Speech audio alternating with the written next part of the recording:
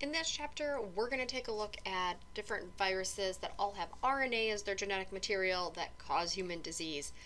My warning, there's a lot of them. So we've already gone over a ton of bacteria that can cause human disease. We've gone over viruses that have DNA that cause disease. Now there's a whole bunch more viruses that have RNA that cause disease. Now, again, like a lot of the organisms, you might not recognize the virus names. You might recognize more of the diseases that they cause. So let's get started on different RNA containing viruses.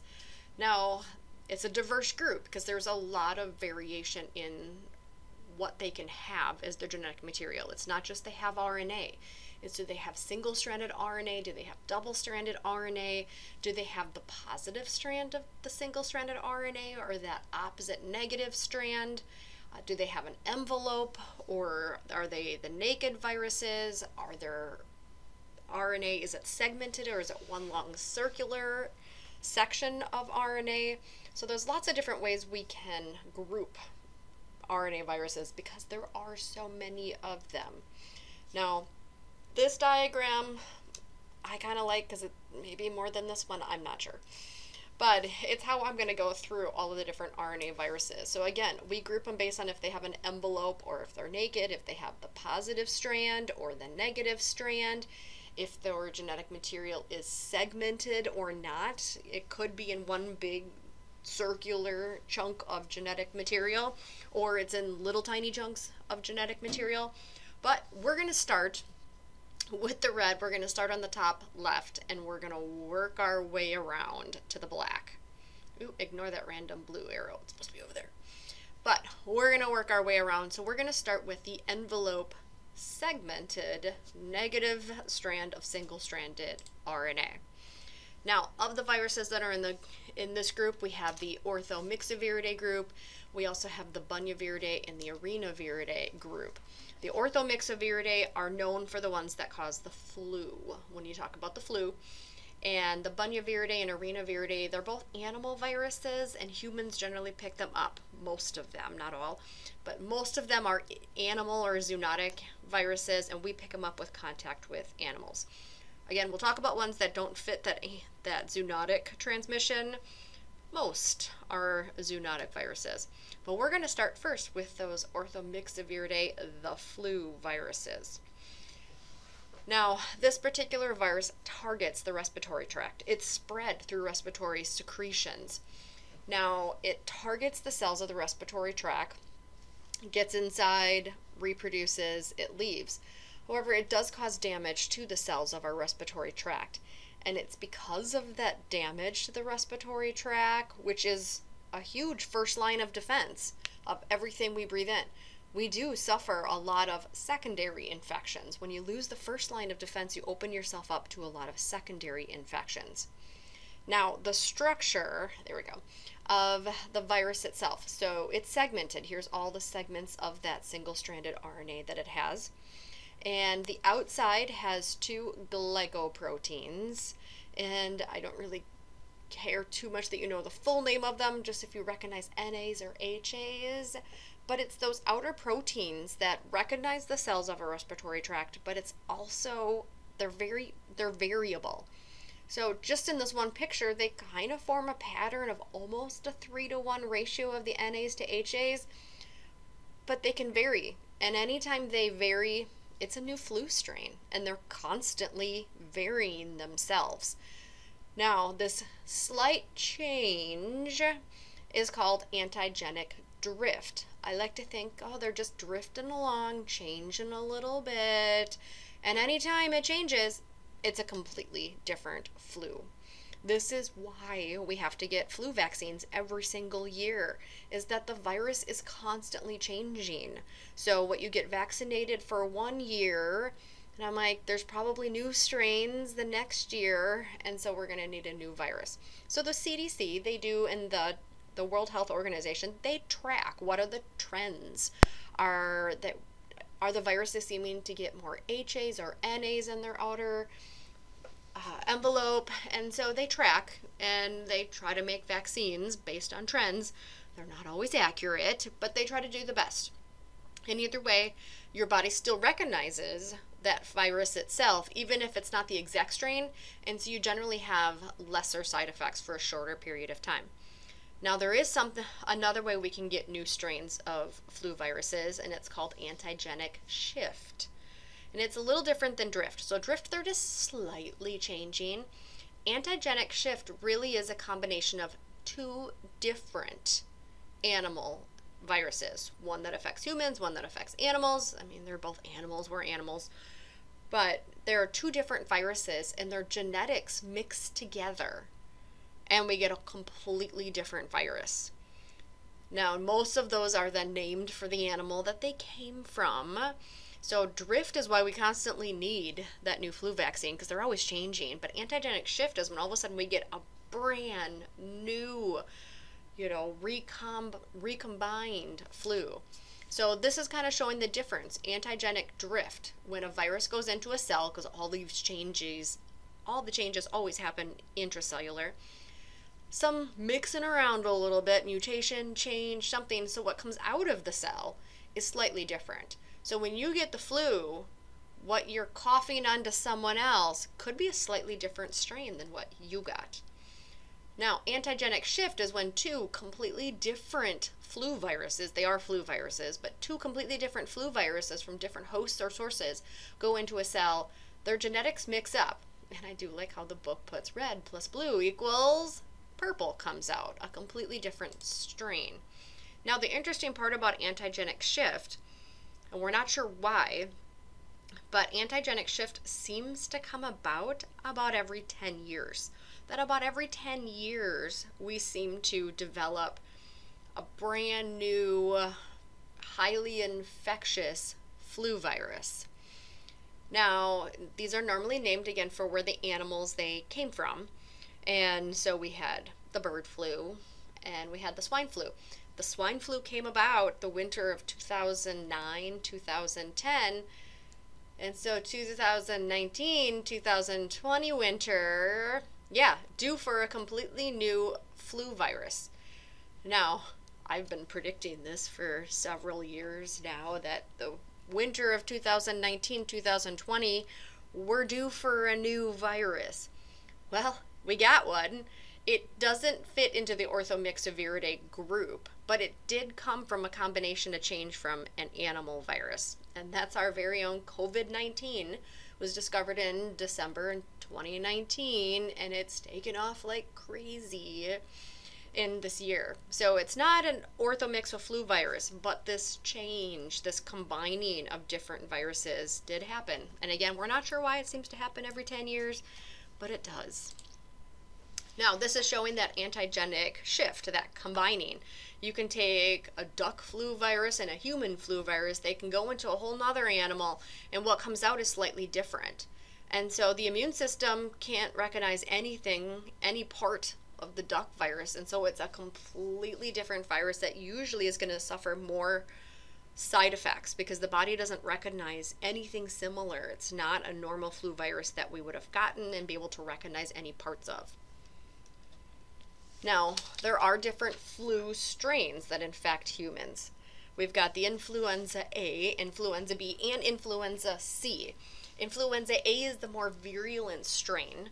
In 2003, we had a kind of an antigenic shift that happens with bird flu, with birds, that this particular flu strain mixed with some virus that infected birds, and we ended up with the bird flu. Still not taken off like COVID-19, but of the influenza strains, influenza A is more virulent.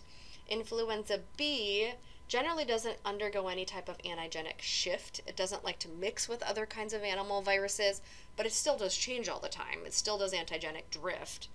Influenza C generally only causes some minor respiratory issues, usually not any type of epidemic. So when they test you for the flu, if you have the flu, if they want to diagnose you that you have a flu, they're looking to see if you have influenza A or influenza B. In different years, one seems to be more prevalent over the other. Either way, you're both gonna suffer the same type of conditions. Now, influenza A, this also works with B as well. It is a highly contagious respiratory illness. usually seasonal. Usually those winter months is when we have the highest number of cases. And it is one of the top 10 causes of death in the United States is from the flu. Now, mostly that usually happens in elderly and small children. They have the weaker immune systems. Now, because this virus does bind to the respiratory tract and it causes damage to those ciliated cells, we lose that first line of defense. Now, because of the damage to the respiratory tract as well, we usually suffer from symptoms indicating a respiratory issue, shortness of breath, coughing. You might have a throat pain, but it can lead to fever, headaches, and myalgia, muscle pain. And so you're tired, you're achy, you've got a fever. The interesting part about the flu that you might not see on there as a symptom, diarrhea and vomiting is not a normal flu symptom. This particular virus does not generally attack the intestinal tract. Generally, there's always cases, but it generally does not attack the intestinal tract. You're generally going to have symptoms from your immune system that you're under attack, and you're going to have symptoms from respiratory damage that you're under attack.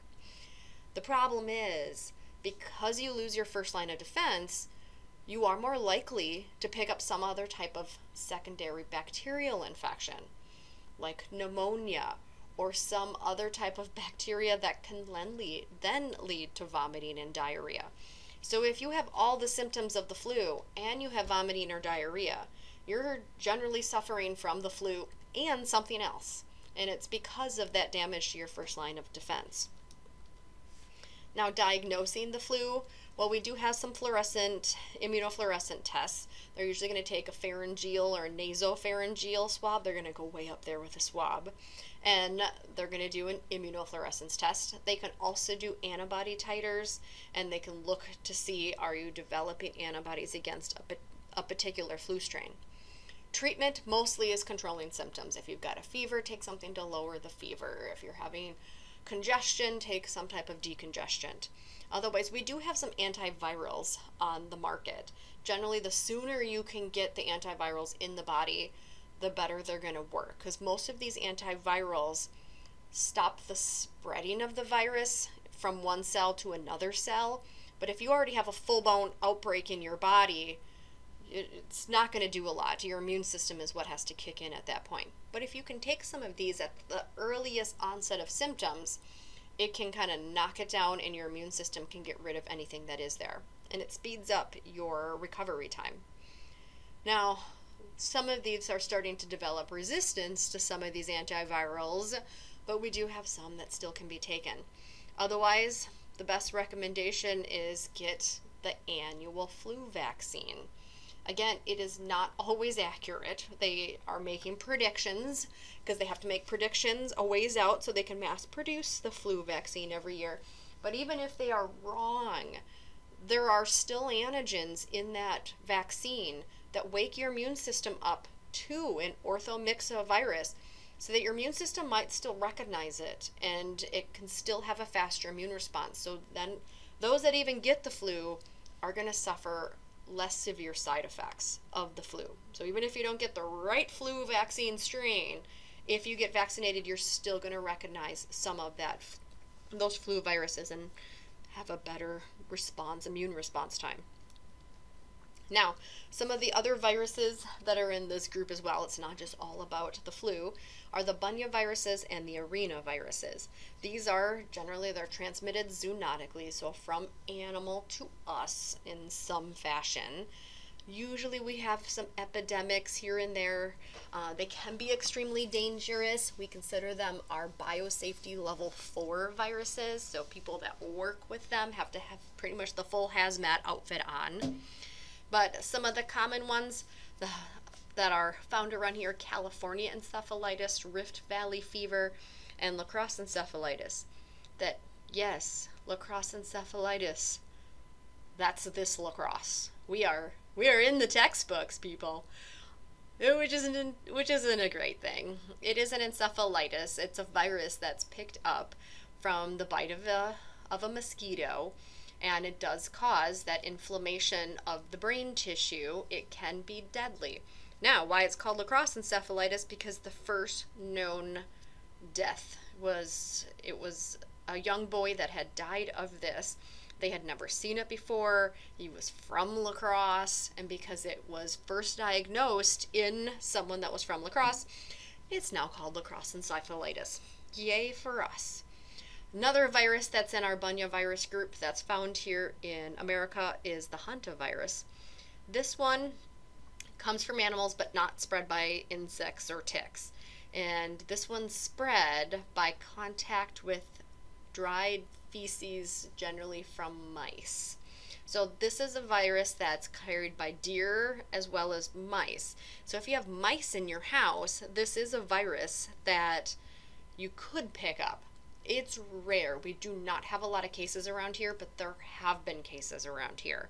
And it can cause a high fever, it can cause respiratory distress, we can have the edema, and it has about a 33% mortality rate, so it's not great. So again, it's pretty rare that we find cases, but occasionally it happens. Now, this is just to show some diseases that are spread by insect. And in the Bunyaviridae group, there's our very own lacrosse encephalitis. Yay! Now, another that fits into this group, it's an arenavirus group. It's still spread by animals. It's spread generally by rodents. We don't have a lot of cases around here. Most of the cases of arenaviruses are usually in Africa, but if you travel and you know you're going to have contact with rodents, rodents usually pick it up by contact with dogs. And so if you know that you're traveling somewhere, you know there's viruses around, taking extra precaution to make sure you stay away from any of those areas. It's usually transmitted through aerosols from infected animals or direct contact. So, be wary of where you go. Hepatitis D, again, we've got several hepatitises. We talked about one, hepatitis B. In DNA viruses, all the other hepatitises are RNA viruses. So hepatitis D, it's spread by bodily fluids, so sexual activity, contaminated needles are the top ways that it needs to get in the body. The interesting part about hepatitis D is that for it to hijack host cells and for host cells to reproduce the virus, it requires the hepatitis B virus to be present. So it almost needs the workings of the hepatitis B. It needs the information that hepatitis B has for it to hijack cells and reproduce. So again, it can cause hepatitis. It's going to target the liver cells. It can cause inflammation of the liver. Any kind of damage to the liver can put you at an increased risk of liver cancer later on in life. Now, we don't have a vaccine specifically against hepatitis D, but we do have a vaccine against hepatitis B. And as long as you can keep hepatitis B out of the body, you'll keep hepatitis D out of the body. So when you get your hepatitis B vaccine, you're kind of vaccinating for hepatitis D as well. Now, concept check question. Which of these happen in the case of antigenic shift in influenza A? So we're looking at antigenic shift. Well, antigenic shift is any recombination of RNA segments between bird and human strains or other animals, swine as well. But it's that recombination, that mixing of genetics and DNA or RNA from two different organisms. Now, we're moving our way down. So we got the orthomyxa, the Bunyaviridae, arenaviruses, and we're moving our way down to our enveloped single-stranded RNA. And some of them have the negative strand, some of them have the positive strand, but they're all enveloped, so it means they steal our host cell membrane, and they all have a single strand. Now, they're also unsegmented, so it's one big chunk of RNA. Now, in the negative strand group, we have the Paramyxoviridae group, and there's a bunch of viruses in the Paramyxoviridae group. Now, the Paramyxoviridae group, anything in this group, any viruses in this group, all of these viruses will cause cells to combine and group together and form these large multinucleated syncytia.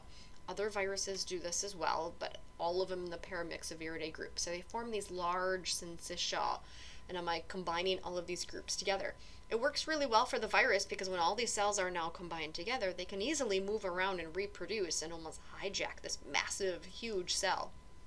Now, the three groups of viruses that we're going to talk about are the paramyxoviruses, part of the family name, the measles viruses, and the pneumoviruses. Also in this group of enveloped, unsegmented, negative strand of the single-stranded RNA, we have a rhabdoviridae group and a filoviridae group. But we're going to start first with the paramyxoviridae group. I went too fast. So the first one we're going to talk about is the parainfluenza virus. Again, in the paramyxoviruses, we have parainfluenza and we have mumps, and we're going to talk about them separate. So the parainfluenza virus, it's a paramyxovirus. It's out there. It's as widespread as the flu is, but it's a little more benign. It's less disease-causing than the flu itself. It's spread by respiratory transmission, and normally it's kids that are going to suffer from, say, the worst side effects, or even going to just have any side effects. Some of them can be life-threatening, most are not. But this particular virus, again, like the flu, it targets the respiratory tract. There are 4 main strains of parainfluenza virus. We just call them 1, 2, 3, and 4. Some of them target the lower respiratory tract, some of them target the upper respiratory tract. Now, they generally cause symptoms of the minor cold, that coughing, runny nose, minor fever, but they can cause bronchitis, they can cause bronchopneumonia, and they can cause a condition known as croup. Now, croup, and I'm like, I've got audio if I can get it to work, but croup, generally you're going to have, because of the damage to the respiratory tract itself, and inflammation of the respiratory tract, you're normally going to have a more labored breathing, a noisy breathing, that the breathing itself is noisy, that's because of inflammation of the respiratory tract, and you're going to have a more hoarse cough. It's almost like a deep cough. Now, the deep cough, they say it sounds almost like a seal barking. So if you've ever been to some kind of zoo where they've had seals there and the little seal barked because they bark, it's what croup sounds like.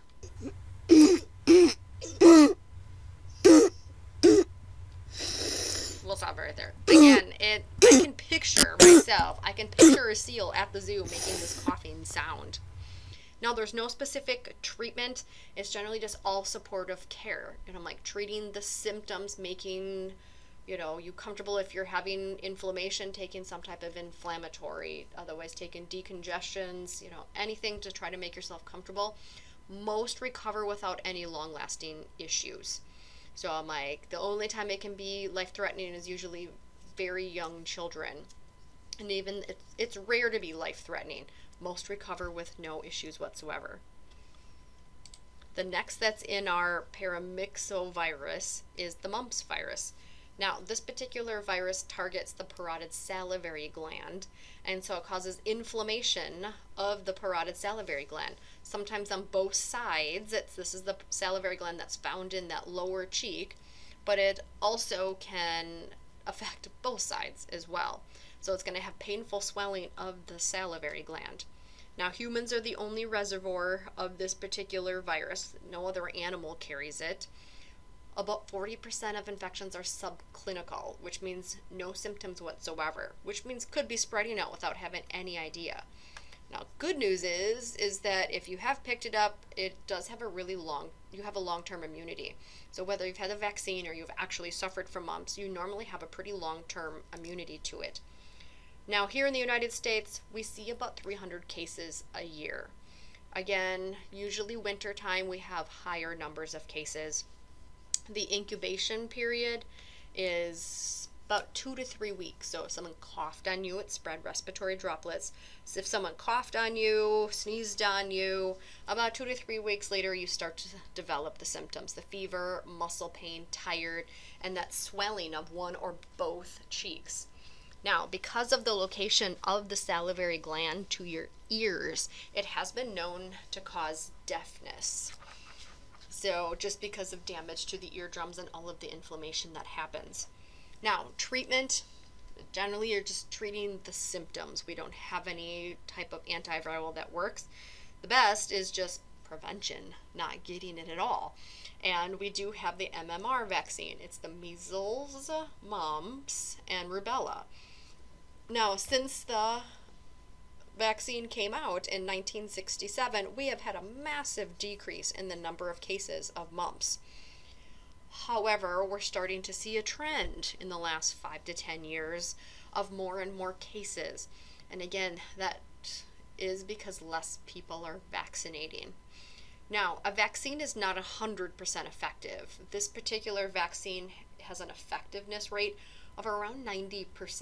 That means 10% of people that got the vaccine could still pick up this particular virus.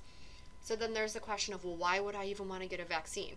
Well, the hope is that if everyone gets vaccinated, even if you were the unlucky 10% that it didn't work on you, if no one around you has this virus because everyone's gotten vaccinated, you're not going to pick it up. This is the herd immunity. If everyone is immune and you aren't, well, there's no one to give it to you. So we vaccinate enough. We need enough people to get vaccinated.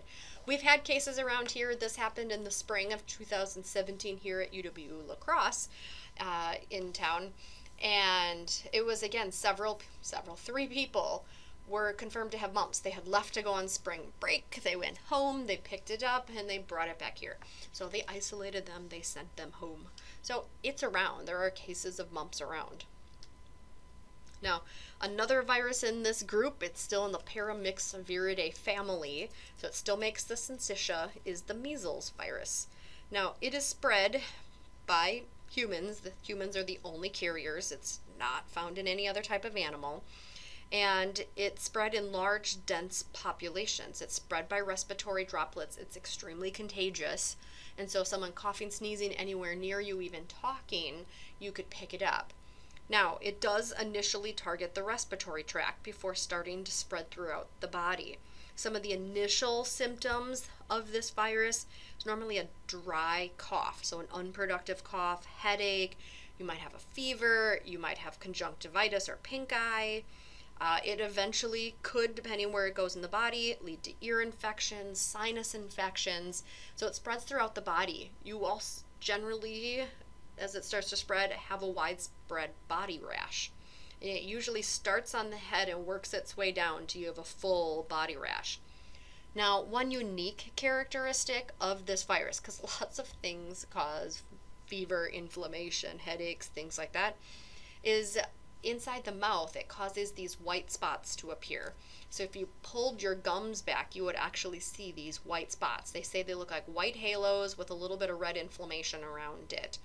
That's a unique characteristic to this virus. Well, a lot of times it's diagnosed based on widespread body rash and then those Koplik spots in the mouth. They generally don't do any other type of test. It's a unique enough characteristic. Now, most of the time people recover fine from measles. However, it can cause rare complications. It can cause pneumonia, it can cause encephalitis, it can cause something known as subacute sclerosing panencephalitis, which is described more on this. And again, it's breakdown, it's damage to the brain tissue itself. Well, that's never good. Now, luckily it's rare, only about 1 case in 1 million infections that this happens, but it is deadly. So this virus has killed because it causes damage to the brain tissue. Now, luckily we can prevent this particular virus because we have a vaccine. We have that MMR vaccine for measles, mumps, and rubella. Now, the number of cases of measles went way down after we came up with the vaccine. However, we are starting to see a trend in the number of cases going up. Now, my note on this huge, massive case right here, one outbreak that happened this year, there's a reason why I had this picture. There was an outbreak that happened at Disneyland out in California that a whole group of individuals the winter of 2014-2015 picked up this virus when they went to Disneyland. You know, so happiest place on earth, but large, dense populations, and it's extremely infectious. Now, my note though on measles, because it still hasn't made our most current textbook editions yet. We've had another recent measles outbreak. It's kind of getting forgotten about a little bit because of the COVID outbreak. But measles vaccinations rate, people aren't vaccinating that at the rate that they need to. And so, yes, the fall, winter 2018-19, we're having a huge outbreak. I mean, normally we see 100 cases a year in the United States. That's again, we vaccinate. But we're now seeing hundreds of measles cases just here in the United States, that it got to the point that we were starting to ban people from different areas, especially in areas where they were having an outbreak. It's kind of sounding familiar to COVID-19. We're stopping people from congregating. Problem is, we can't tell you to go get vaccinated because we don't have a vaccine yet. So that, yeah, and like it's all because we do not have a high enough vaccination rate. Because those that were showing the highest percentage of cases were in groups that they weren't vaccinating. I'm trying to see if I go back. Now, treatment for measles. Unfortunately, we don't have any treatment.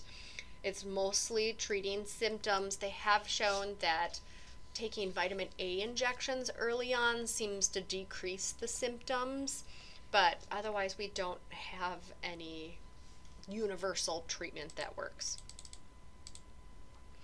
Now, our next groups, and our last one that's in the Paramyxoviridae family, so the last one that still forms that syncytia, is the pneumovirus, also known as the respiratory syncytial virus. This infects the upper respiratory tract, and again, it forms that syncytia, those fused cells in the respiratory tract. Well, you have cells in the respiratory tract. They're there for gas exchange, but if you fuse them all together, they can't do that very well anymore. Now, this particular virus causes the worst signs and symptoms on infants, those usually 6 months or younger, that it can cause a fatal respiratory infection.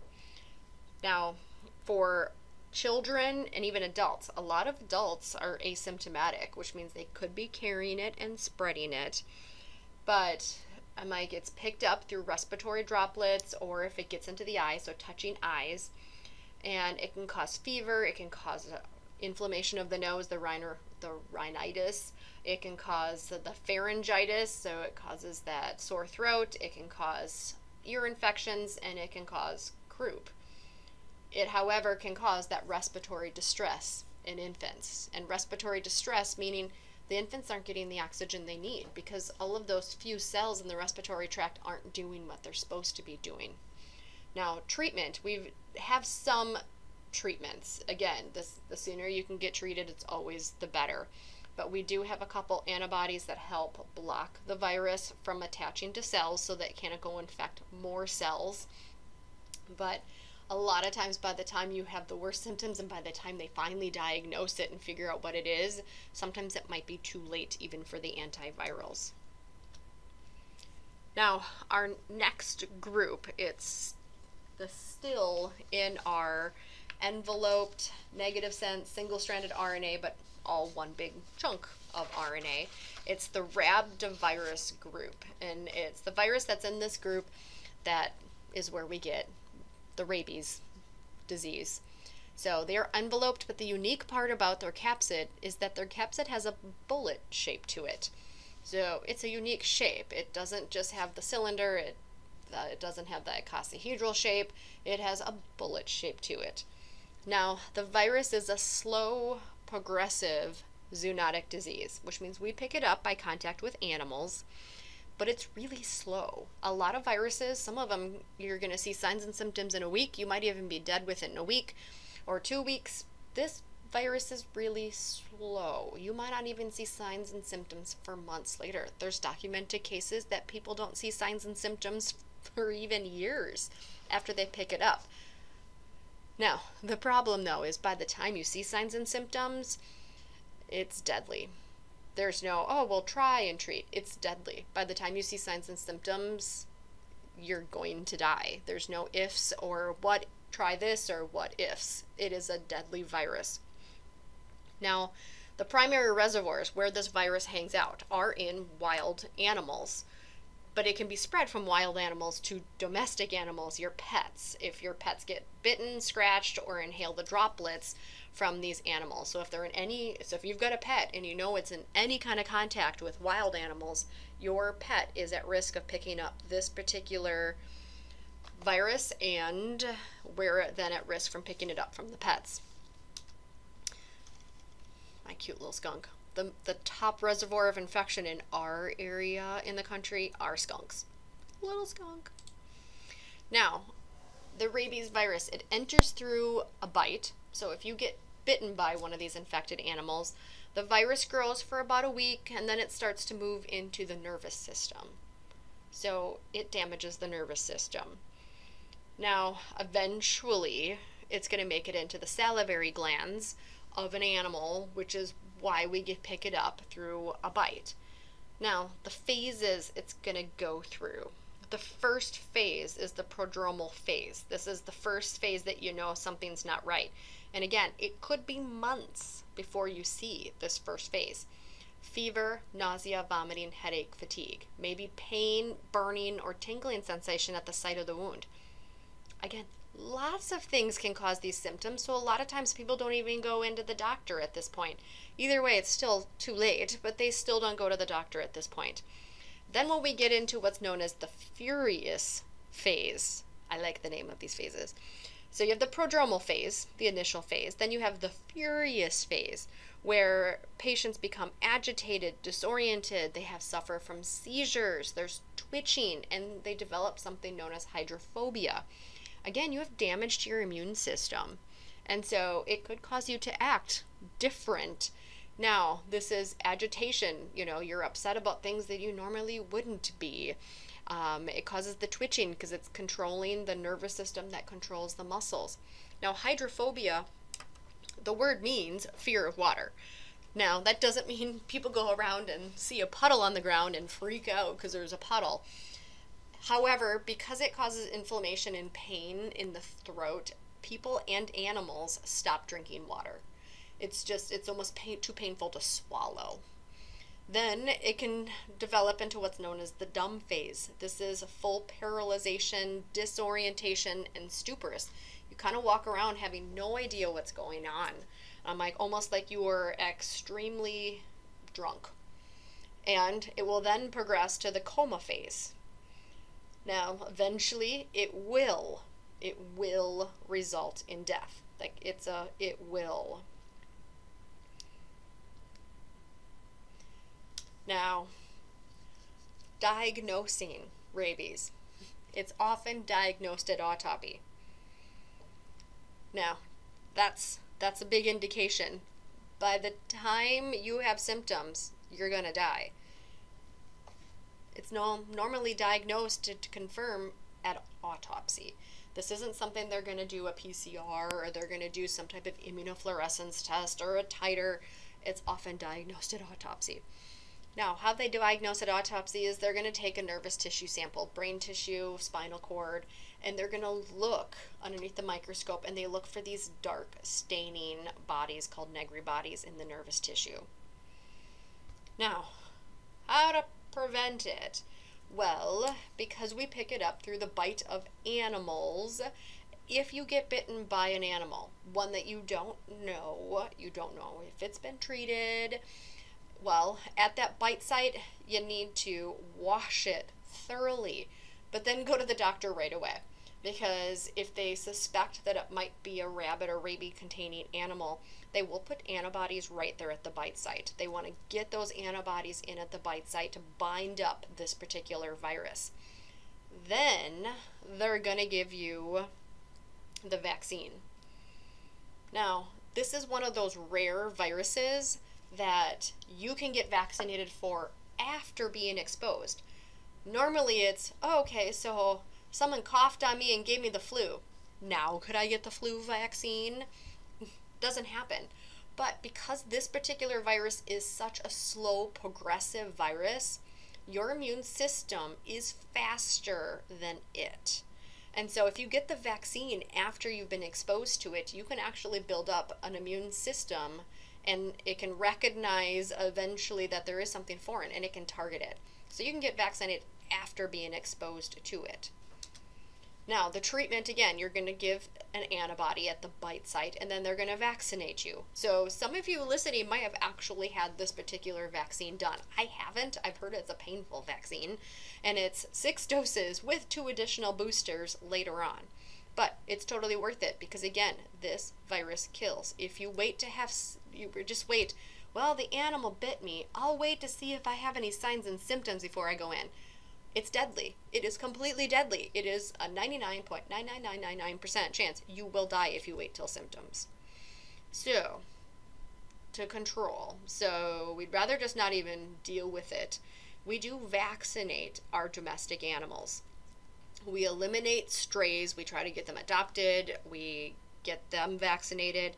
And then strict quarantine practices that if an animal has bitten someone and we're not sure, we can quarantine them to see if they start to show symptoms, which then looks to see if we're going to show symptoms. So it's vaccinating domestic animals. Now, we generally pick it up not from our pets. This virus is not common around pets. This virus around here is common in skunks. So most people actually pick up this rabies virus from wild animals, not from your pets. Again, it's found in wild animals out there. We can't vaccinate all of the wild animals out there. We just vaccinate the ones we do know that we're going to have close contact with. So most people pick up rabies from some type of wild animal. Now, I said, it's like a guaranteed you're going to die by if you wait till symptoms. However, this made the news that there was a girl, Wisconsin, yay, we make the news, and for a good thing. There was a girl in the Milwaukee area that is the first to survive rabies without getting the vaccine after a bite site.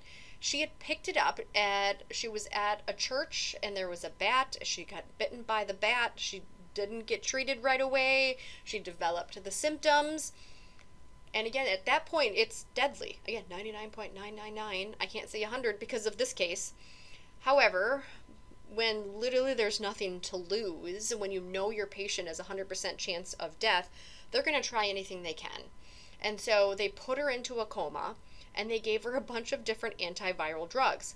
And she lived. Now, they also decreased her body temperature as well as the coma and all these drugs, and she lived. The big question is, we don't know which antiviral drug may have worked. Do you need the whole combination of drugs? Do you need to be in a coma? Do you need to have your body temperature decreased? For how long? We're not exactly sure how it worked. We just know it worked.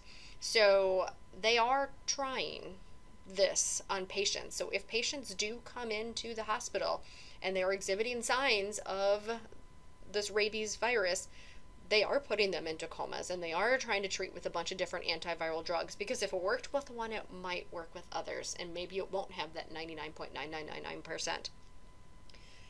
So if you hear about rabies, they actually call this putting into coma and treating with antiviral drugs the Milwaukee, this is the Milwaukee treatment for rabies. So they just call it Milwaukee. They don't call it the Wauwatosa for the actual suburb, but they call it the Milwaukee protocol on treating rabies. Again, it's not foolproof, but you might have that slight 0.001% chance of survival.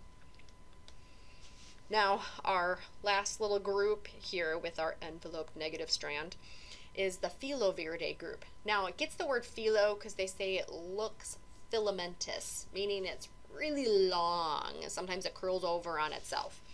Viruses in this group cause hemorrhagic fevers, and the top ones that are known to cause human disease are Marburg and Ebola viruses. Now, it's unknown where the virus came from. This virus hasn't been around for decades or for centuries. I guess it's been around for decades, but it hasn't been around for centuries, so we're unsure of where it actually came from. We do know it's spread by contaminated body fluids and syringes, and we do know because it does full attack and destruction of the liver, that it destroys the liver. The liver is a big pile of mush, and because so much blood goes through the liver, it causes uncontrolled bleeding internally, which then leads to bleeding externally. Now, the signs and symptoms, usually if you're in an area where this virus is around, which is in more African countries, They're looking for that fever, fatigue, the swelling, the abdominal pain where the liver is, meaning there's liver damage. Generally, the symptoms is diagnostic. Now, treatment. They are deadly viruses. The Marburg kills 90% and the Ebola 75%. Unless I get those flipped around. It's a deadly virus. It's not one you want to mess with. You know, the treatment has been fluid replacement. And sorry, this picture went on the word, but they're also developing antibodies that are having some pretty good results. They're called ZMAP antibodies because these are genetically engineered antibodies in a lab. These are not ones where we can expose someone to this virus and then harvest their antibodies. These are genetically made antibodies. Now, as I said, most of the cases of Marburg and Ebola are in Africa. So if you ever travel, it's a virus to be worried about. And it's been making the news in the last few years of more and more outbreaks in African countries. It is a biosafety level virus 4, which means that full hazmat suit, you've got your own oxygen supply if you're in a lab working with the virus. In the United States, we've had several cases and even a death from Ebola. Again, it was traveling nurses that were in Africa, brought it back. It didn't spread. And I'm like, but again, African countries, they are having outbreaks. Now, next concept check question is for which disease are active and passive immunizations given at the same time? What's the rabies? It's because we can. Most of the time you're given passive afterwards because you're given antibodies because you didn't do the active first. But this is one because it's so slow. We can give you the active vaccine to wake your immune system up to the virus, to really wake your immune system up that there's something foreign and it needs to mount an immune response. All right, we're working our way through. Got through the purple, got through the phyllo, the rhabda, and the paramyxoviridae, onto our enveloped, positive sense single-stranded RNA. And it's all one strand, so they're not segmented. And if you didn't know, yep, we're onto the coronaviridae group, or the coronaviruses. Now, the coronaviruses have been around for a long time. They've only recently made the news because of the new strain of coronavirus that's deadly, the COVID-19. Now, they're called coronaviruses. If you didn't know, corona means crown. And they have these spikes all around on the outside. So they say it looks like a crown on the outside of the virus wall. That's where it gets its name. So I'm like, and you can see these under different electron microscopes, those little spikes on the outside. So they get their crown name. Now, there are a lot of coronaviruses found in domesticated animals, in pets. There are 5 types that cause issues with humans, and there are different strains among the 5 types. But coronaviruses cause a lot of the common cold. So if you've had a common cold, you may have had a coronavirus. And everyone's like, oh my God, no, I've had coronavirus. Yeah, you probably have. You've had some coronavirus in your body causing the common cold. There are coronaviruses that can cause pneumonia. They can cause myocarditis. Some can cause enteric infections, diarrhea and vomiting. So maybe the last time you've had diarrhea and vomiting, it was a coronavirus. However, there are some strains of coronaviruses that can cause what's known as severe acute respiratory syndrome. It's a syndrome that spread respiratory droplets, and it causes respiratory distress. Now, SARS, which we call it, and it is a deadly strain of coronavirus, and it killed about 9% of all of those that were infected. Now, this SARS strain of coronavirus came out around 2002. It caused fever, body aches, tiredness, but because it caused the respiratory distress, meaning your body can't get the oxygen needed for survival, it caused a lot of deaths. So in the early 2000s, if you remember the early 2000s, I do, that it was found in China. They had the biggest outbreak of it, and everywhere there was pictures of everyone wearing masks. Not unlike today with another type of coronavirus. Now, there is a Middle Eastern strain too. It's called the Middle Eastern Respiratory Syndrome, or MERS. That is even more deadly. Luckily, there are less cases of it, because treatment is only supportive. We don't have an antiviral that works even for SARS. Now, the SARS strain that came around in the early 2000s, They are working on a vaccine. And I say this is almost 20 years later. They are working on a vaccine. Luckily, they do have vaccines against some strains of coronaviruses, and they seem to be effective against this particular strain. Not exactly going to prevent, but they're working on it. Otherwise, treatment supportive. Now, the one that's making our news, it is in that severe acute respiratory syndrome group. It is in the SARS group, but it is a slightly different strain than what came out in 2002. So it's a different strain, but it still causes the severe acute respiratory syndrome. It's the SARS, severe acute respiratory syndrome, coronavirus CoV-2. That's the kind of official name, and it causes what's known as COVID-19. Now, COVID-19 stands for coronavirus ID, and then the year that it was discovered. It was discovered in December 2019 in China. It's a new strain of virus. It's a new strain of coronavirus that causes the severe acute respiratory syndrome. It probably started in animals. Again, I hear things, maybe it was a bat, maybe it was some other domesticated animal. They're still doing genetic testing to find out, so we're still learning about the virus. Now, some of this you've heard already because COVID-19 is all over the news, but how it's being spread? Well, people are infecting other people, so we're not getting it from the animals anymore.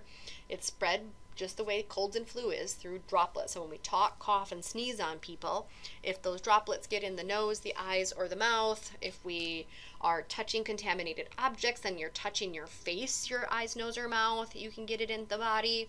Now, some people that have it show no signs whatsoever. But the problem with asymptomatic people is that they can be spreading it without even knowing they're spreading it. Now, symptoms can start anywhere from 1 day after exposure, but it could be 14 days after exposure before you start to see any signs and symptoms. And the top signs and symptoms, and again, there's a lot of variety here. You don't have to have all of these. You could have fever, cough, sore throat, fatigue, shortness of breath, sudden loss of smell or taste, headaches, muscle aches, or diarrhea. Lots of different symptoms. And again, you don't have to have them all. If you have any of these symptoms, it might be a symptom that you've picked up this virus. And again, some have no symptoms whatsoever. Now, diagnosing it, they can't just go based on signs and symptoms because those are very similar to other diseases.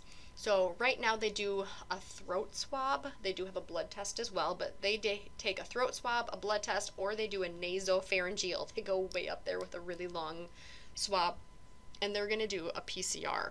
Now, because this has RNA and PCR is looking for DNA, they do reverse transcription. They take the RNA and they go backwards with transcription to make DNA, and then they're looking specifically for the DNA that this virus can make.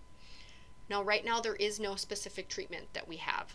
So symptoms, if they're mild symptoms, we try to treat them, lower the fever, relieve the pain. If they're more severe symptoms, that's when you have to go to the hospital because you might have to get put on a ventilator to help get the oxygen needed for survival. Now, to prevent picking up this particular virus, again, washing your hands frequently with soap and water, minimum of 20 seconds, using alcohol-based, at least 60% or higher of hand sanitizer. If soap and water is not available, cover your coughs and sneezes, use a tissue, use your upper sleeve, most even better, wear the mask. Making sure you're washing your hands if you cough or sneeze. Don't share food, don't share drinks, don't share phones, don't share anything that someone else might be touching. Otherwise, staying away from each other, that social distance, depending on who you talk to, they say anywhere between 3 and 6 feet away so you don't get respiratory droplets on you. Don't touch your face so that you can't get it into those eyes, nose, and mouth. Avoid shaking hands, kissing, instead, wave to people, the elbow bump, things like that. Avoid activities with large groups of people because, again, all it takes is one asymptomatic person to cough or sneeze and it spreads like crazy. Work from home, avoid non-essential travel. And I'm like, it's, constantly cleaning things, just, prevent yourself from getting it. And if you think you may have been around someone that has it, keep yourself away from other individuals. Now, and I'm like, just some things to, prepare for if it does get into a family setting, into your house, making sure you alert the local health officials, making sure you get tested to have that positive so they can do contact tracing to know where you are, where you may have been exposed to anyone. Make sure you've got enough food and water and household supplies. Don't overstock up on the TP. Talk to your doctor about any signs and symptoms you should be worried about that might require hospitalization. Pretty much, you know, keep yourself isolated. But they do also recommend, get the flu shot. One, and I'm like, it reduces you from getting other things. You don't want to have the regular flu plus the coronavirus on top of it. But a lot of signs and symptoms of the regular flu could be confused with COVID-19. And so if you get the flu shot, it can reduce at least one kind of virus that you might get. Otherwise, if you do get sick, don't travel. Cover your coughs and sneezes, seek out medical attention. Don't go to the hospital, but you can get tested. They've got the drive-through tests. And so they usually are going to screen you to look to see if you've got signs and symptoms or have been anywhere where they've had a high risk number of cases. They will probably try to do some type of contact tracing so they can alert people that you may have been in contact with, and everyone can then quarantine themselves. Otherwise, wearing masks as much as possible. If you're in any public place, any area where you can be confined or in a crowded environment, wear the mask. If you're coughing or sneezing, allergies can cause coughing or sneezing, but you don't know if it's allergies for sure or COVID-19, so wear the mask. If you're caring for someone that's sick, wear a mask. Make sure they're wearing a mask. Now, masks alone are not 100% effective. You still need to make sure you're not touching eyes that are open. You're still washing hands. You're still using PPE. So I'm like, a lot of COVID stuff. A lot of stuff you may have already heard already. But that was a lot of coronavirus stuff. So we're still going to look at one more group of enveloped. It's not segmented, and they have the positive strand of single-stranded RNA. It's the togaviridae and the flaviviridae group. And I'm like, we group them together because a lot of them are arboviruses, and I'll talk about what arboviruses are. But we're going to talk about one that first isn't an arbovirus, the rubivirus or rubella. And now, the rubivirus, also called the togavirus or in the togavirus group, is called German measles. It's rare that you hear of rubella or the rubivirus. Mostly they just call it, it's the German measles. Spread through respiratory secretions, as lots of things are. We diagnose, we can do antibody tests. There is no specific treatment for the German measles. It generally shows up eventually as a widespread rash, fever, sore throat, body aches is what a lot of virus symptoms are.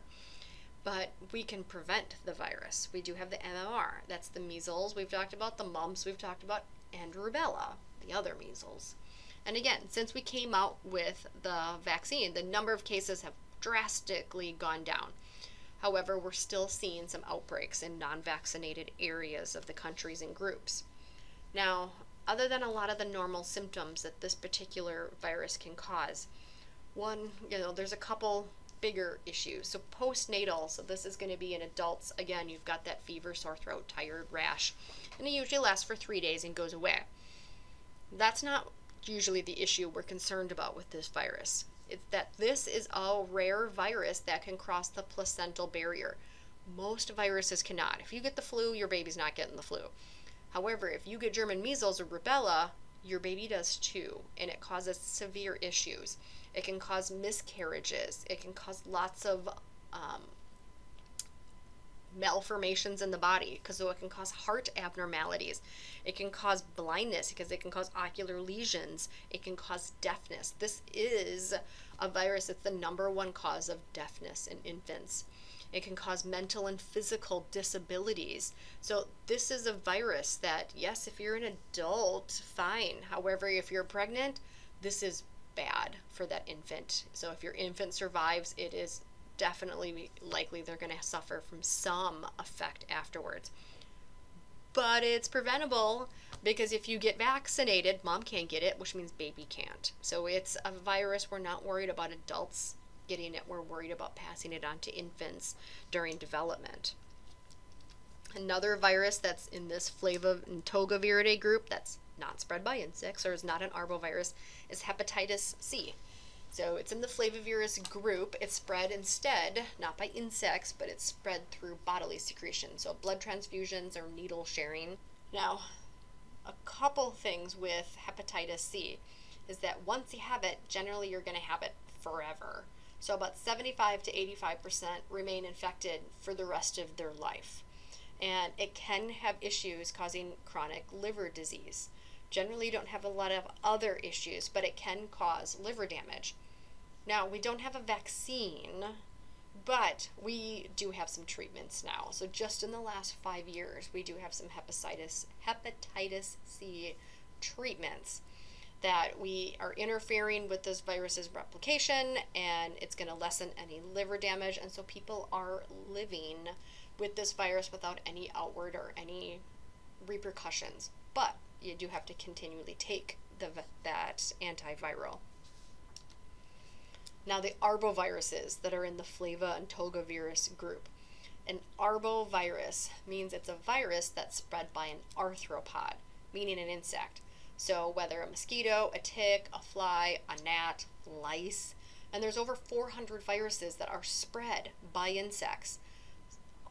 Bunch of them in the Toga and Flavivirus, the Flavivirus group, but also some Bunya viruses, also some reoviruses. So other viruses out there can be spread by insects. It's just any virus that's spread by an insect is considered an arbovirus. Now, most of these cause mild fevers, so they're not usually a deadly virus. But some viruses can cause severe encephalitis, that's inflammation of the brain, as well as life-threatening hemorrhagic fever. Now, because they're spread by insects, the highest number of viruses that are arboviruses are usually found in the warmer climates around the equator, the warmer climates in the world. So, as much as we hate snow and freezing weather and negative 30 degrees in the winter, it kills a lot of stuff. And so we have less arboviruses here. We have arboviruses. We have less of them, though, than if you went to tropical areas. Now, because they're spread by insects, if you can control the insect population, you can control the virus. And so that's one of our main ways for trying to eliminate or decrease outbreaks. Now, some of the arboviruses that we do have around here in the United States, so these are all viruses just spread by insects. The West Nile virus, and we do have West Nile virus here in Wisconsin.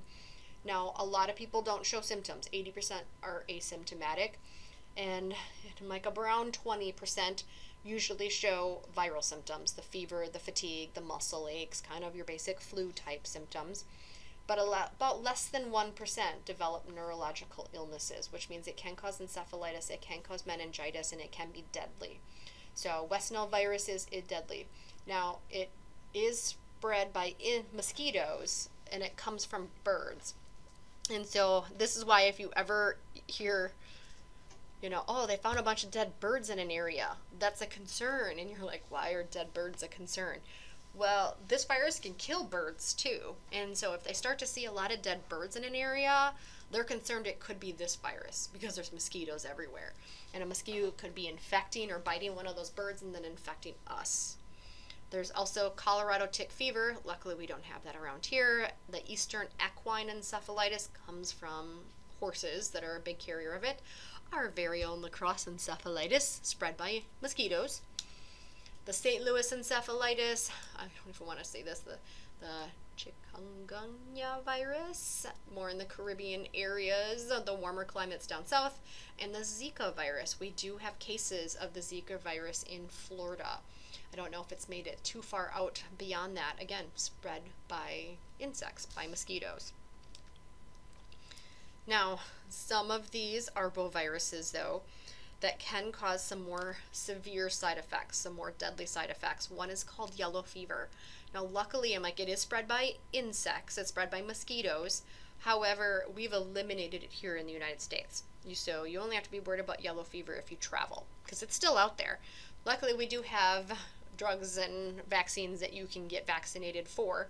That's how we've eliminated it. We do have vaccines for those if you're traveling. So if you know you're going to go somewhere where yellow fever is prevalent or even found, you can get vaccinated for it.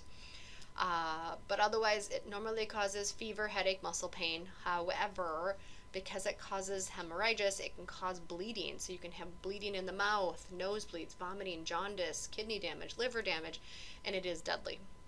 Luckily, we do have a vaccine.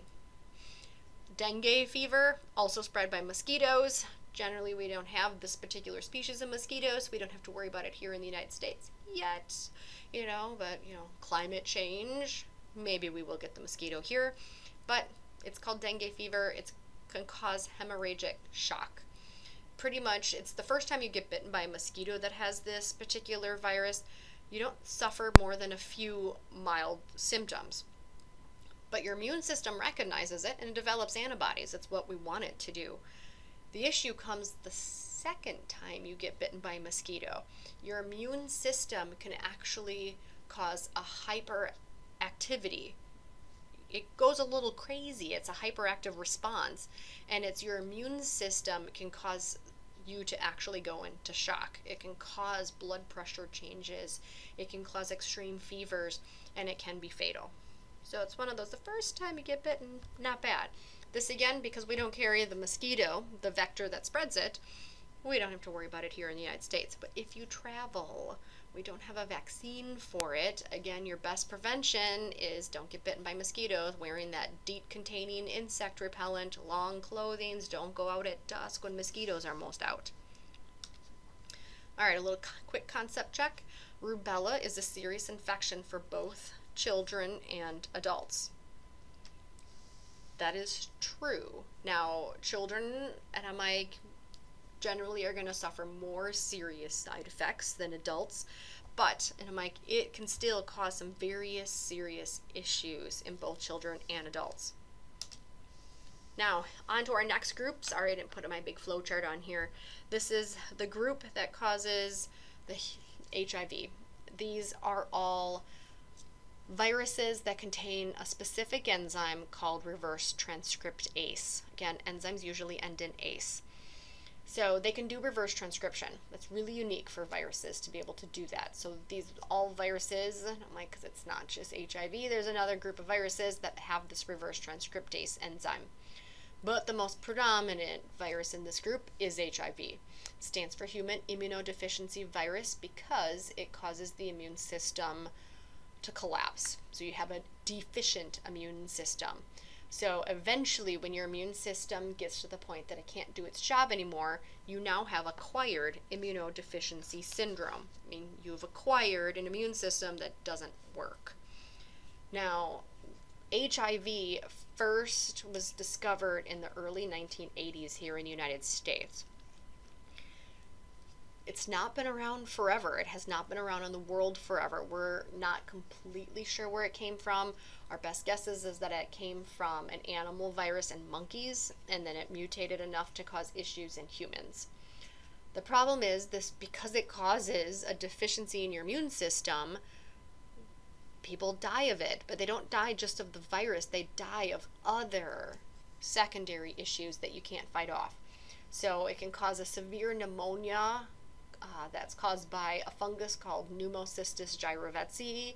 It can cause a cancer called Kaposi sarcoma, but it can also cause other symptoms. These are some of the initial symptoms: sudden weight loss, swollen lymph nodes, but it's eventually a loss of immune function. Now, as I said before, it has the enzyme reverse transcription. So it has a single-stranded RNA, but it can do reverse transcription. Here's the enzyme, the big blue blob. And so it's going to take that copy of single-stranded RNA and it's going to make a copy of DNA. A single strand, because it's just making a copy. So if the RNA has an M, or not an M, if the RNA has an A on it, it's going to bring in a T for DNA. If it has a U, it'll bring in an A. If it has a C, it'll bring in a G. If G, it'll bring in a C, and so on. And so it'll make one copy of the DNA. Then it gets rid of the RNA. It doesn't need it. Then it takes that one strand of DNA that it just made, and it makes the other copy. So you now have double-stranded DNA. And it's that DNA because we have double-stranded DNA. This viral DNA becomes part of our DNA. It integrates into our DNA seamlessly. It's all double-stranded DNA. And eventually, yes, our cells become HIV-producing factories. Now, the structure of HIV can kind of tell a little story all in itself.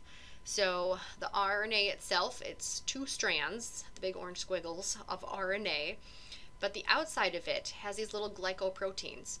Now, there's 2 main glycoproteins, GP120 and GP41. It's these proteins, the GP120 and GP41, that make this particular virus infect not just humans. I mean, it does only affect humans, but not just any cell in the human body. It affects very specific cells in the human body. It affects white blood cells. So it can target macrophages, but can, its main virus or its main cell it wants to get to are helper T cells. So it's a very specific virus looking for very specific host cells. And it's because of these glycoproteins on the outside surface. Now, there are 2 strains of HIV, HIV-1 and HIV-2. HIV-1 is found, if I don't get these confused, HIV-1 is found here in the United States and HIV-2 is found more in Africa. They do the exact same thing, but there are different strains of them. Now, how it knows to recognize very specific cells in the body is using those glycoproteins, and then it's looking for a receptor. That's CD4 receptor that we find in T helper cells. So it knows where to bind and what cells to infect. So transmission, how we pick up this particular virus, it's spread by bodily fluids. The top fluids that are most infectious, that are going to have the highest number of viruses, is semen and blood. But breast milk is up there too. Babies can get infected from breastfeeding, but mostly it is spread through sexual intercourse or transfer of blood products. Luckily, it does not survive long outside of the body, so it doesn't survive on surfaces at all. Now, HIV is the 6th most common cause of death among people in the ages of 25 to 44 here in the United States. Men account for 75% of new infections, and a lot of that is because of the semen is one of the highest infectious doses, so it is spread not just in heterosexual males but also in homosexual males. IV drug users, again, also a top group of individuals that are spreading it. Now, the number of individuals that have this virus, there's around 35 million people in the world that have it, with around 1.2 here just in the United States. So it's here. It's here in Wisconsin, it's in Minnesota, it's in Iowa, it's in Illinois. And like, this virus is here in every state in the United States. Now, when it gets into the body, when it gets into the cell, so it's going to attach, it's going to enter, it's going to take its little orange single-stranded RNA, but then it's going to make double-stranded RNA. And that double-stranded RNA is going to go inside of our nucleus, and it's going to become part of our DNA inside of our nucleus. And because our DNA has viral DNA in it, our cells now have the means to make more viruses.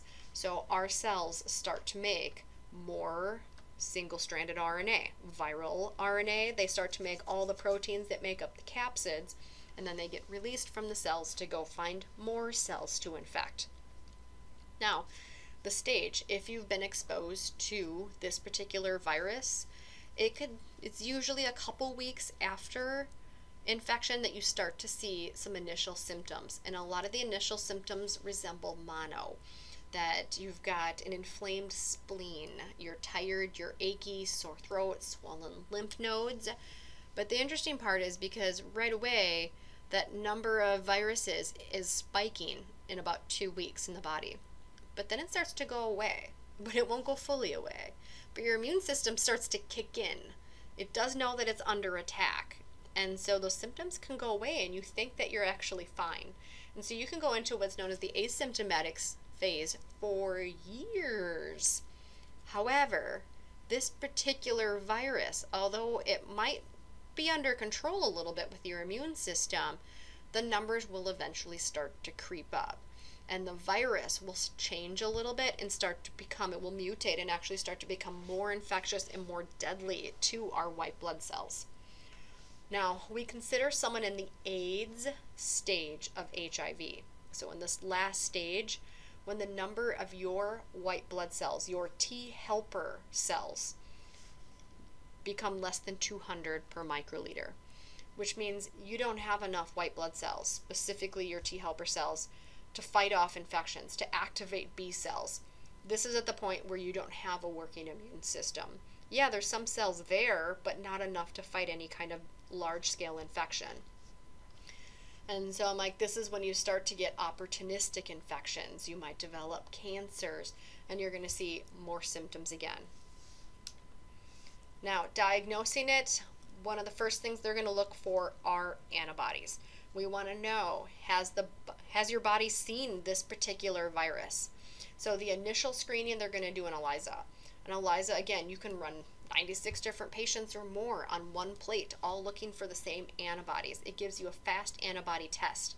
However, it might result in a false positive. I've known individuals where this has happened, because even if you get one HIV virus in the body, it doesn't mean, you haven't hit the infectious dose where it's going to cause an infection. But just getting one or a couple HIV viruses in the body, your body might recognize it and get rid of it, but it will make antibodies against it. And so there are individuals that have been exposed to this virus, but at such a low quantity, they never picked up the virus, but they would still have antibodies and would test positive for antibodies. So it just gives you a small initial picture. It's kind of the quick, fast initial picture. They'll follow that up with a Western blot test. That again is going to look, do you have enough of the antigens to actually say that the virus is in the body, not just antibodies. If the virus, the antigens are in the body, that's going to show that you actually have an active viral infection in the body. The virus is in the body. Now, that can also have some issues too. There are individuals that will test negative for the Western blot. Again, your body, it needs enough of the actual virus in the body to detect. So if you get detected or tested too early, you might not have enough virus in the body for it to detect. So they normally recommend, if you had symptoms, if you tested positive for antibodies, if your Western blot test came back negative, they usually recommend you following up several months later and running another one just to confirm that it's not in there. And I'm like, we need, you want to know if it's in there or not. Now, diagnosing to say you are now in the AIDS stage of HIV. Well, we say that you have AIDS if one, you have the virus, and two, if you have one of these other criteria. If you have that CD4 white blood cell count less than 200 per microliter, or if it's fewer than 14% of all of your lymphocytes out there, or you're experiencing one of the CDC provided lists of AIDS defining illnesses, meaning you have the Kaposi sarcoma, or you have the pneumonia from that Gyrovetzi fungus. And so if you're experiencing one of these rare diseases that only affect those that have no working immune system, and you have the virus, we can consider you as now being in the AIDS stage of HIV. Now, preventing and treating it. Well, we don't have a vaccine available. So to prevent it, monogamy, using condoms, and universal precautions, making sure you've got proper PPE, making sure blood is tested before any type of blood transfusion or organ transplant, because we don't have a cure. However, we are at the point, we've put a lot of money into research, so we actually have some results of that. We do have a lot of drug therapies that can slow the virus down. So we've got different drugs that inhibit reverse transcription. If it can't do reverse transcription and make DNA, it can incorporate and become part of our DNA. We've got enzymes called protease and integrase that are going to stop the virus itself from being released from the cells, which means they can't go infect other cells. And so we're going to inhibit the fusion, or it can't fuse to our cells and get inside of it. We're going to stop the integration. It can't become part of our DNA. And so we have lots of drugs. that can prevent the virus from taking hold. Now, just in the last couple years, so of course it's not in any textbooks yet, we do have what's called the PrEP. It's a prophylactic drug that you can take if you know you're going to be exposed to this particular virus. And the idea is that you're almost taking a bunch of these drugs ahead of time. If you can prevent the virus from ever taking hold in your body, it can't get into any cells, which means it's not going to infect them. You can actually prevent yourself from getting the virus. So we do, we're taking the drugs. We're not waiting to get the virus. We are taking the drugs if you know you're at a high risk of possibly picking up the virus. Now, there are other viruses that do have reverse transcription. So the main one, HIV, causes AIDS. It damages the immune system.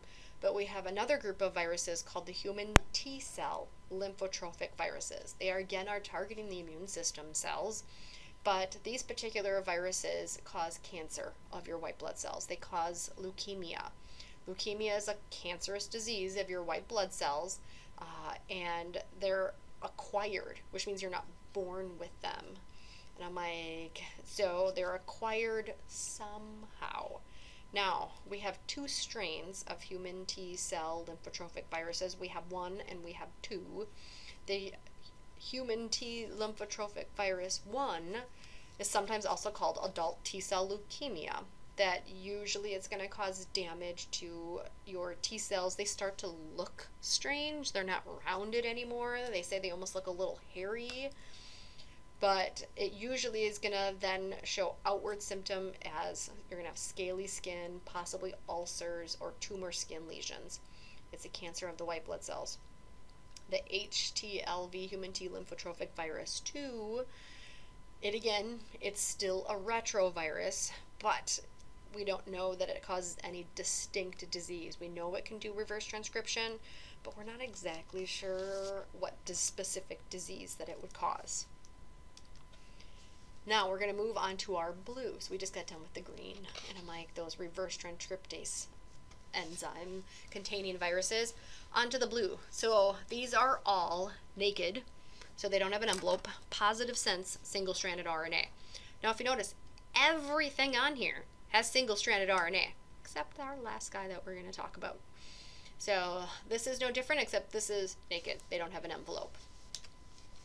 And our non-enveloped, non-segmented, single-stranded RNA has a bunch of viruses.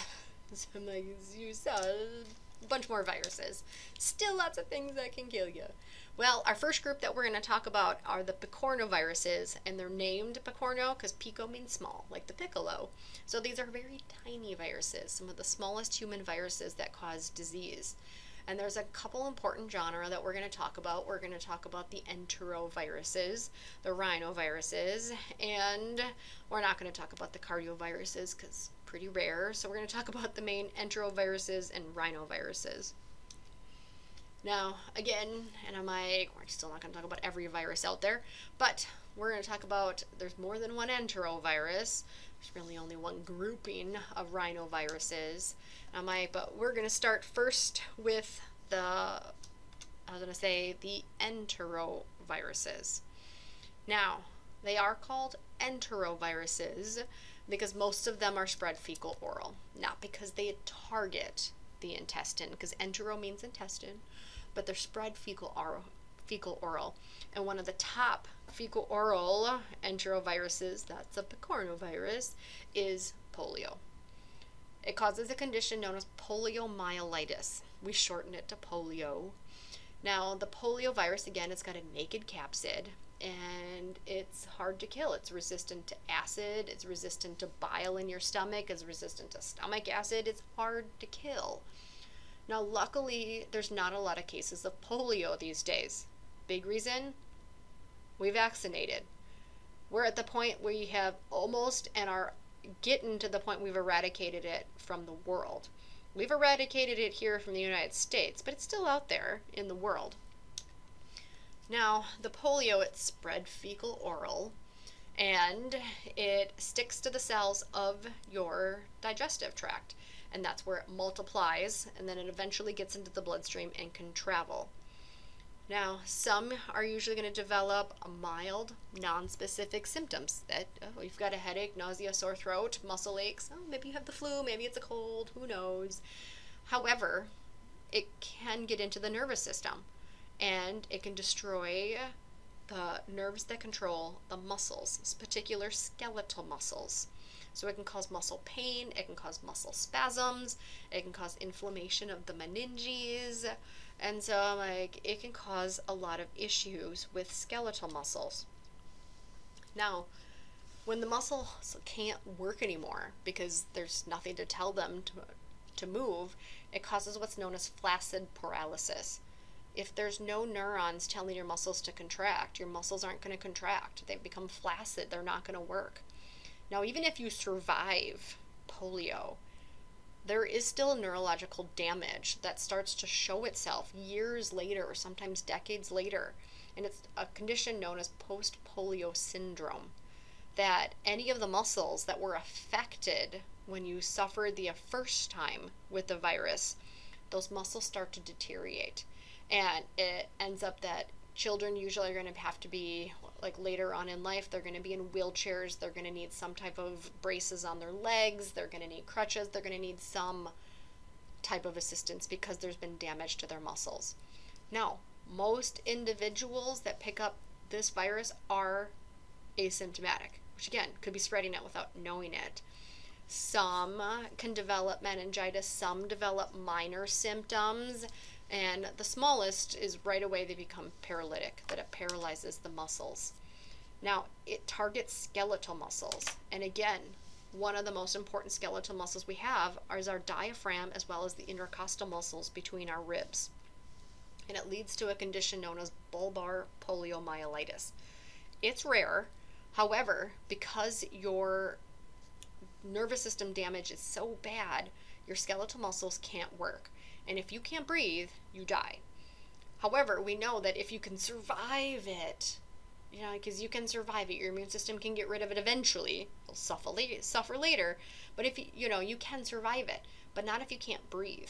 That they will put individuals into these artificial tanks. Your head would stick out. This is where the hole where your head would stick out. And the machine would do what your diaphragm does. You breathe because of pressure changes from your diaphragm. And I'm like that, you create that volume difference, which creates pressure difference, which causes air to go in and out. Well, if your diaphragm can't do that, this tube causes pressure difference. It pushes in on your body when it increases pressure and causes air to breathe out.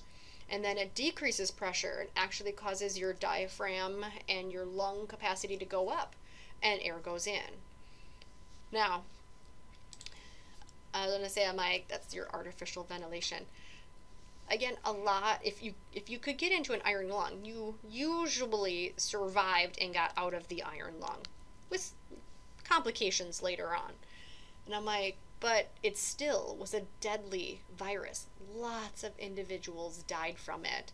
And it took a long time before they even realized how it was spreading. So it was a fearful virus that killed lots of children, because children are the bigger spreaders of it because they're dirty. It spread fecal oral. Yeah, you eat poop. You don't think about it, but think of everything that touches, and people don't wash their hands. And kids are dirty, so it spread like crazy with kids. Now, luckily, we developed a vaccine. And so, like Jonas Salk was the one that first developed. It's an inactivated polio vaccine, and it's extremely effective. Now, Carl Sabin came along and developed an oral polio vaccine. This is an attenuated live virus.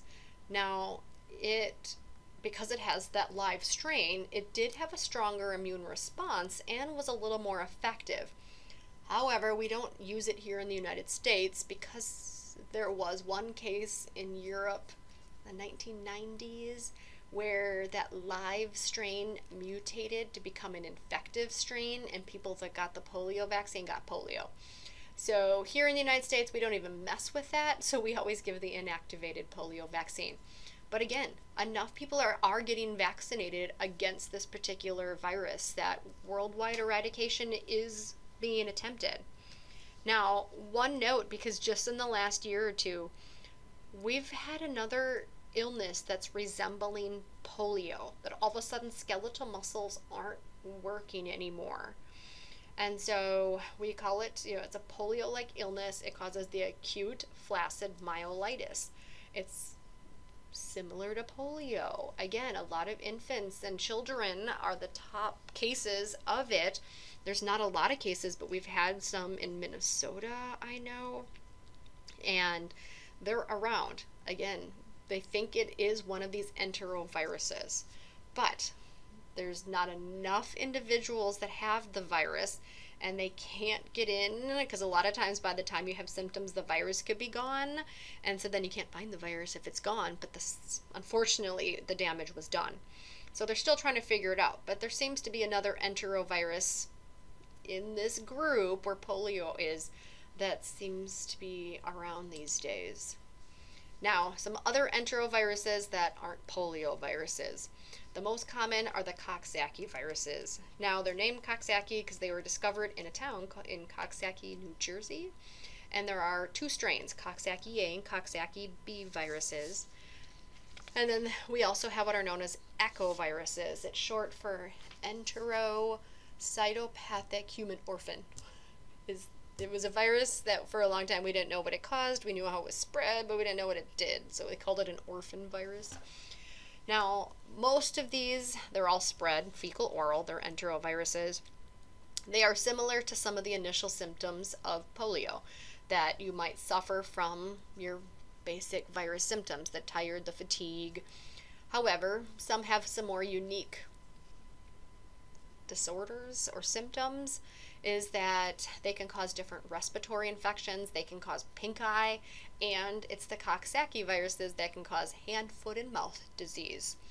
Now, a few rarer strains of Coxsackie A viruses can also cause meningitis and encephalitis and even paralysis for the echovirus.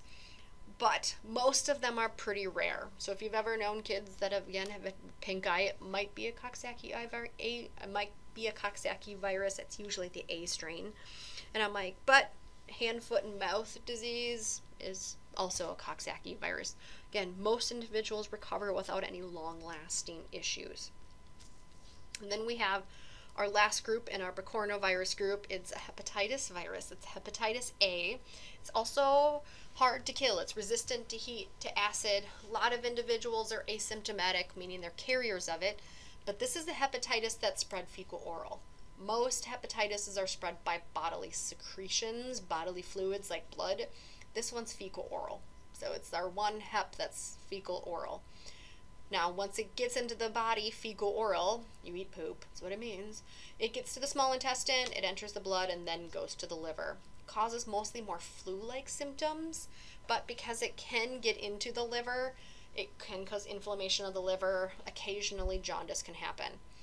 Now, there's no specific treatment. Generally, those that pick up hepatitis A recover without any long-lasting effects, but we have a vaccine for it too, so you can prevent yourself from getting this particular virus. Now, poliomyelitis, it is generally acquired, ingestion, fecal oral, you're eating poop. Now, our next little group here is our human rhinovirus. This is the one I'm going to say with certainty you've all had a rhinovirus. There are more than 110 types of rhinoviruses, and they all cause the common cold. Now, they have unique surface markers that make a vaccine unlikely, and they are also changing all the time as well. And so there are lots of them circulating around in the population at any particular time.